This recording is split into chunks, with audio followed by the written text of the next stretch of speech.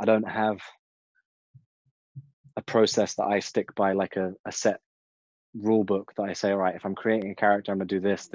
So many different inputs that kind of, then you just kind of see what comes out the other end, and hopefully it's something that is good. About the boy?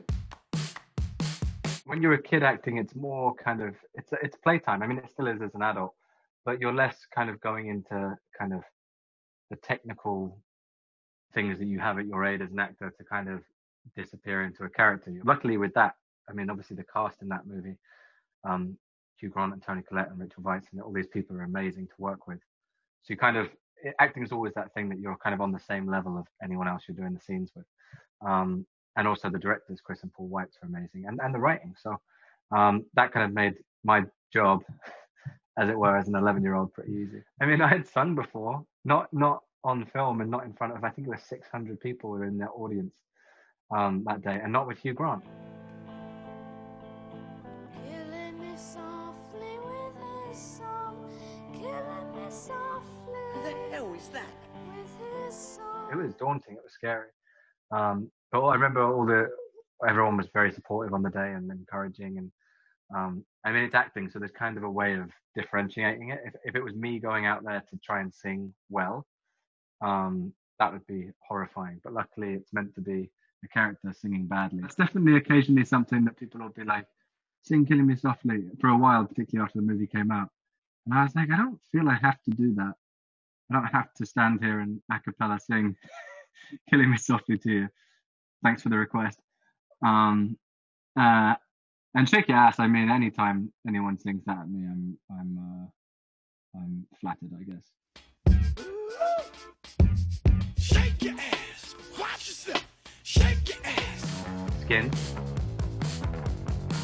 When I first read Skins, I loved the writing, but I originally thought I was more suited to the character of Sid, and that was something that I felt like was more in my repertoire, I guess, or something. So when they said that they wanted me to audition to play Tony, I was kind of like, okay, that's not the character that, reading the script, I'd instantly gravitate to or think I was right for.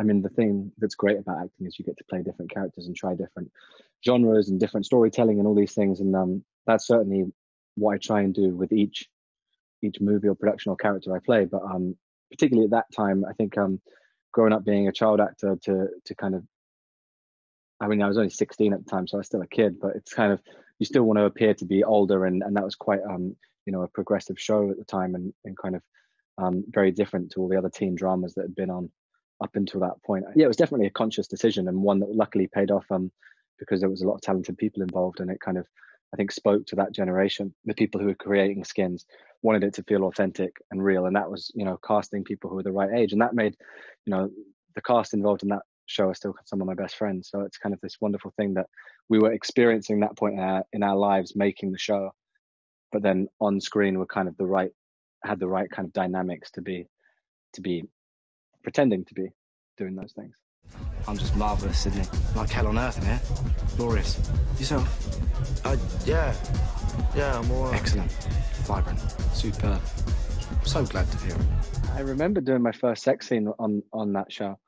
And obviously that's a scary, weird thing. It's just odd. It's Harry Enfield as well was directing, the British comedian, who is so well known for his work and very funny on set. So he made it kind of easier and more relaxing, I guess.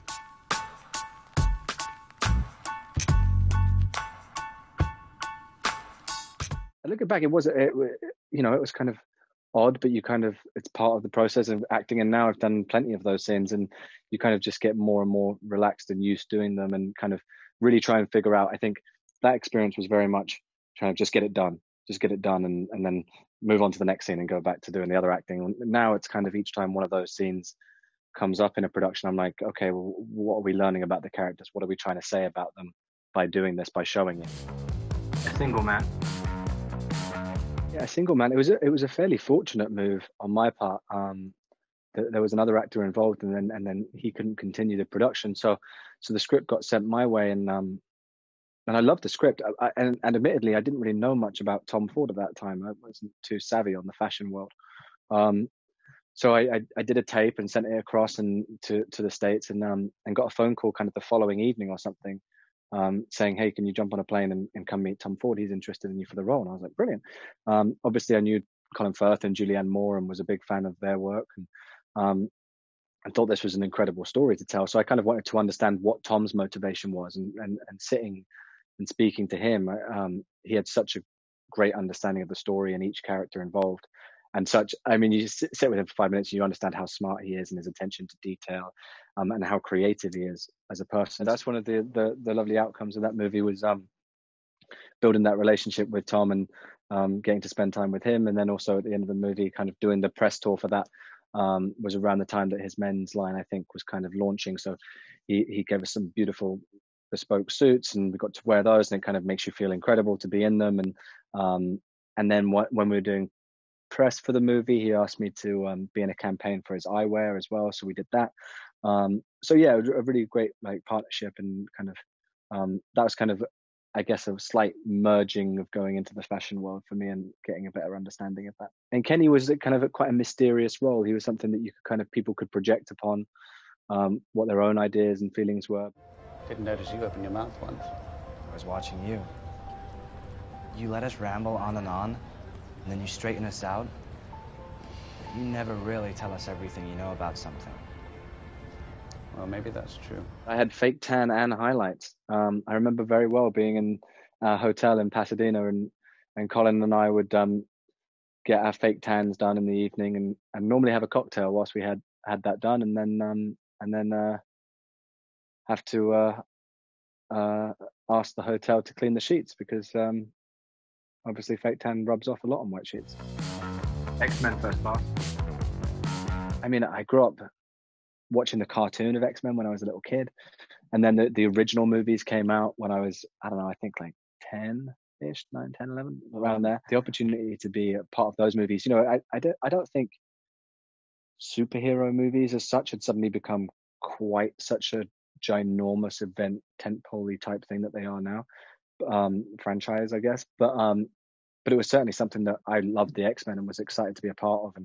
And with Matthew Vaughn directing, I was like, I loved his work. And the one odd thing I remember about the audition was Matthew Vaughn asked me to do a couple of takes like in an American accent, as kind of as the character, as you kind of saw the character, but then also do a take doing an impression of Stewie Griffin from Family Guy. And I'd watched a lot of Family Guy in my teen years growing up, so I was like, okay, I think I've got a pretty good impression of Stewie Griffin lined up. And so I did like a whole version of the take as Stewie Griffin and sent it off. So maybe that helped me get the part. I don't know. It was just exciting. And again, that character was something I was like, okay, I haven't really done prosthetics work before and heavy makeup work. So I was interested to see how that would work.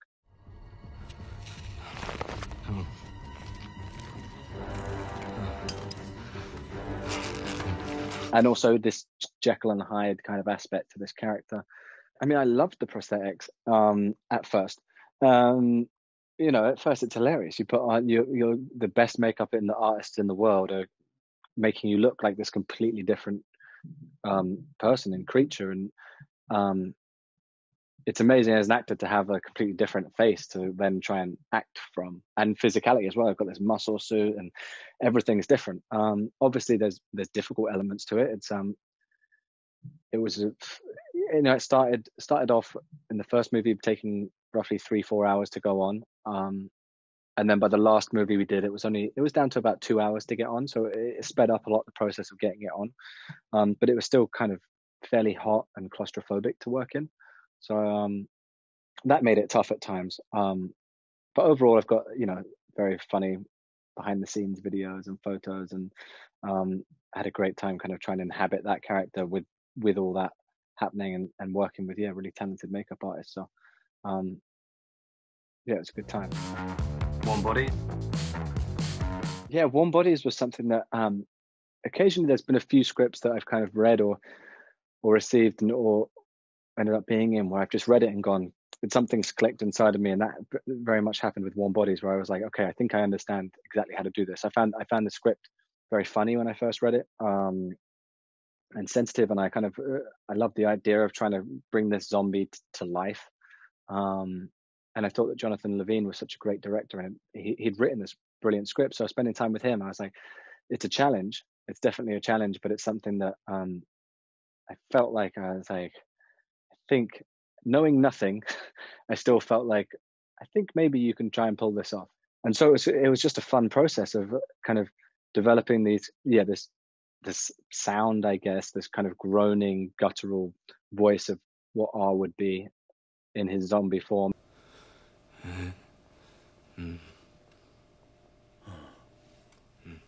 Days passed this way. Myself and Rob Corddry got to go to zombie school, where we had a Cirque du Soleil kind of movement coach come in, and for a day or two we would run around like these offices and car parks, like pretending to smell flesh, and then we'd work on our like zombie different paces of movement and how we reacted to these things. That was the most difficult part of that movie, was doing scenes with Rob, because there'd be scenes where we'd both be sat at like a airport bar, but just not saying anything, but just improvise groaning at each other. But somehow Rob Corddry managed to make improvised groaning the most hilarious thing in the world. And like, I'm the worst for giggling on set. I can't help it. The second I start, then I'm like, it like just captures my whole being, and I'm like just stuck. Mad Max Fury Road. For the first X-Men film, I'd gained weight, and they'd asked me to kind of get musclier and those sorts of things. But yeah, this was George Miller talking to him about the character. Obviously, Nux was supposed to be very sick when you first meet him at the beginning of the movie, so he asked me to lose weight. He wanted, and obviously they're living in also a post-apocalyptic world where he wanted me to look sick and malnourished and all those things. So that was something where for a couple of months or however long it was before shooting, I'd just run and jump rope and not eat very much. And I think I managed to lose 20 pounds for that film, which now if I look back and see photos, I'm like, I didn't notice at the time, but if I look back and see photos now, I'm like, wow, yeah, I was very skinny for that. That film came about with a really brilliant audition process. That was kind of the first time I didn't really particularly go to drama school. So suddenly we were kind of doing all these acting games inside of an audition of observation and things that it went on for 4 hours. I walked out the audition, I was like, well, that's unlike any other audition I've ever been in.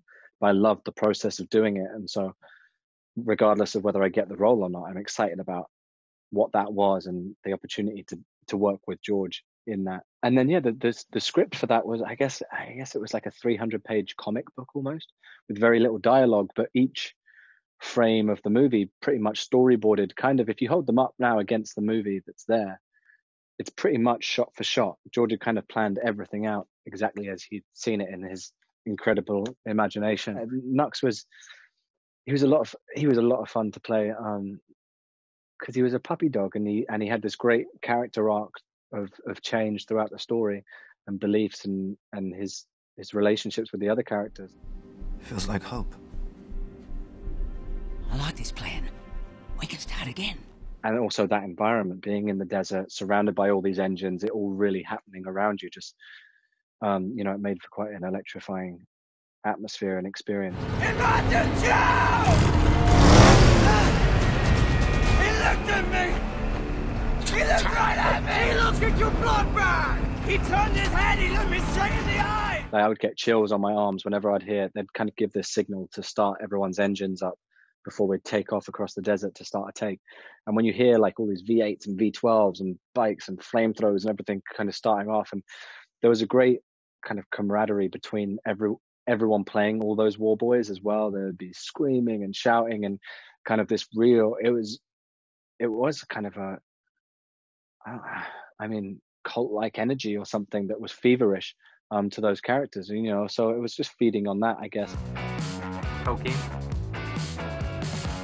I was a fan of his work growing up. I got given The Hobbit to read on the set of About a Boy by Chris and Paul, the directors, and then the films came out not long after that, and I was obsessed with the films. I played the card game, so it was something that was really ingrained in me, the worlds that he'd created. But reading the script, I realized that I knew very little about the man behind it. So I was like, this is an incredible life he lived, and story behind these stories. What? Really? Well, if Tolkien is betraying the Brotherhood with a blank, I'm going to show you something utterly degenerate. This cannot be good. It's intimidating playing real people because, I mean, it's different, I suppose, if you're playing someone from the modern era, who's very well known and everyone has kind of seen on TV or whatever it is, and then you kind of have to do an impression to a degree. With Tolkien, it was kind of one of those where, yeah, there's videos of him later in life, but there's photos of him when he's younger, but there's no recordings or videos. So it's kind of one of those where that gave me a slight sense of relief. And also talking to other actors about it, they were like, don't worry about doing an impression because nobody knows what exactly this character or person was like in that era. So I think it was Michael Shannon said when I was doing a film with him, he said something along the lines of, he's not trying to impersonate the person, he's kind of playing a ghost of them. And I think that's kind of the sense that I was going for with Tolkien. It was an essence of just capturing the man at that era of his life and what he was about and what meant a lot to him. And that was his passion for language and his friends and his loneliness and his escapism and his imagination. So I thought it was a beautiful script and obviously intimidating to take on playing a real person, particularly someone you're a fan of. But I don't know, if I read scripts and I think the roles are easy to play, then they're probably not interesting, and then that's not something that I'd want to go and do because it's not going to push me. Favorite? As I'm getting older and the more work I do love being able to transform fully through costume and makeup. And it really gives me a sense of the character, but also that world that I'm stepping into and kind of frees me from any semblance of myself inside my head when I'm doing it. So yeah, the costumes for Harley were incredible. And working with Sandy and the first time trying on, she gave my character these huge high heels, which I'd never really, I don't think too much walked in high heels before. So that was something where suddenly it changes how you walk. And then you're kind of having to practice kind of gliding around in these heels as opposed to stomping around and twisting an ankle. So all those things go into it. And then kind of the jewelry and the cane and Nadia Stacey, the hair and makeup designer, giving me these fantastic wigs that you kind of have to balance on top of your head, and it's just all these things that kind of just gradually build up and add up to kind of becoming a very subtle, small character. Horatio is a prize worth stealing. He does not leave my side. Keep him away from me, or I will pull his liver out and eat it with a cornichon. Oh, charming.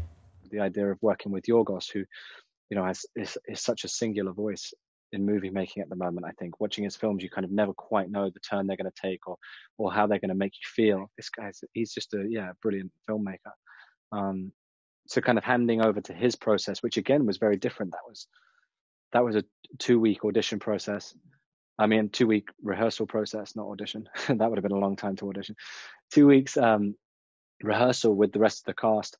And kind of, I would say, probably actually the most similar experience I've had to Mad Max, where we would play these games to kind of, where we would be dancing and then we'd be doing the scenes, but we'd be doing them whilst we had to do these physical tasks at the same time. And all this stuff that you kind of don't fully understand what the outcome or what the process is trying to achieve at the time. But then you see it up on screen and you kind of go, oh, okay, wow, he's kind of put us all on a rhythm and pace and understanding of what he is creating. It's very rare as an actor that you're kind of put into a room and everyone's like, okay, now you're going to dance, now you're going to do this, now hold hands and get into the biggest tangle you possibly can. Then someone's got to try and free you and all these things that you're like, we're not sure exactly, but it completely takes away your ego and kind of puts you in this wonderful place of playfulness and gives you a freedom to have fun and fail and enjoy the process and be great. It's written by Tony McNamara, who wrote The Favourite as well. So it's very much similar to that in tone. It's kind of that kind of dramatic, comedic kind of twist on a period drama. This is science! Enjoy! And Peter is someone who he's a stream of consciousness. He's an emperor of Russia in a time where no one's really saying no to him. It's kind of this microscopic view of the world at that point, I guess, where everyone in the court is trying to manipulate him for their benefit. And he's kind of stuck in the middle. It doesn't really want to be a leader. is kind of walking in the footsteps or the shadow of his father before him. His mum definitely gave him some psychological scarring, so he's a little bit twisted from that. And he's obnoxious, he's rude, he's sometimes endearing. He's a child, basically. But a very, very fun character to play. I haven't done a series since Skins, so to get to play a character over 10 hours is a lot of fun, because then you can really kind of embed yourself in them, kind of get to grips with them, understand them, but then completely reverse and change and evolve them throughout the process of the filming.